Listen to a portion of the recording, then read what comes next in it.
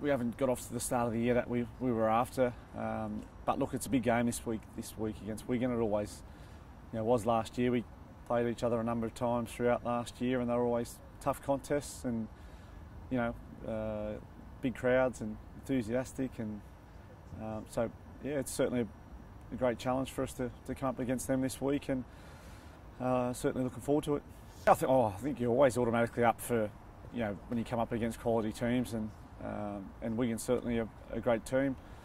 So yeah, I mean we just played the right game in the Brisbane game. We completed well and defended really well, and the other games to start the year haven't been quite as well. We've been just making it really hard for ourselves, making too many mistakes, missed tackles, and those things don't help. So yeah, I guess coming up against Wigan this week is a big challenge, and I think we're all up for it.